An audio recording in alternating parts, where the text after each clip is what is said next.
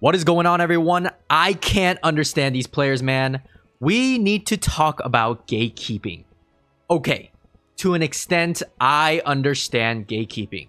You want the best chance to clear the raid in one pull. To do this, you need people with experience, and you need somebody with very strong looking character. I get it. Now let me yap, okay? So this is my DB. Fresh 1640 into tier 4. I got level 7 Transcendence on all the pieces, except weapon. I'm at level 6. Oh no. Also, I'm not a rat with level 7 or level 9 Surge Gems. Level 10 Surge Gem, baby. 1800 Spec Inspectors. I got you. 1813 Spec. I got decent roster level. I got LOS 30. I got the 98 quality weapon. So what's missing here? Okay, so this is the one thing, okay? The one thing that I'm lacking. Engraving support. Oh my god. Okay, but seriously, I'm literally 1640, for God's sake. And plus, DB doesn't necessarily need that +1 because it's not that great. I'm gonna take what? Ether Predator? And we're going to have Arc passives anyway. Why would I get a 5x3 +1 build? So, I merrily go on my way to the Party Finder to join a Behemoth lobby. We got a 20 item level boost. We got T-skills. We got Hyper Awakening. Surely, nobody would gatekeep, right? Nope. Denied, denied, denied. That's 3 denies. Guys, if I applied to a lobby as a 1640 Deathblade, not even 4 days ago, I wouldn't even be able to take another breath before I get accepted. Is that true or not? Any truers? So why is it all of a sudden a problem now? I actually had no problem getting into lobbies when I was 1620. That's the funny part. The raid hasn't changed, folks. It's still a 1620 raid.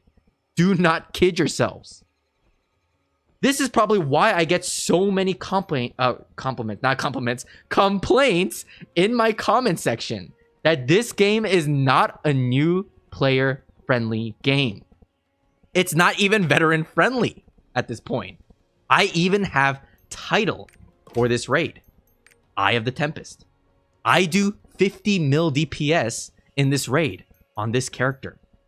And even still, I get denied. Can we not? It literally makes no sense to gatekeep in this raid when it's going to die in 37 seconds. Get your head out of your asses, especially when you are bringing rat friends that have 67 Transcendence and full event gems. So people are gonna go, oh, man, make a lobby, dude. I already do make my own lobby. Sometimes I just want to chill.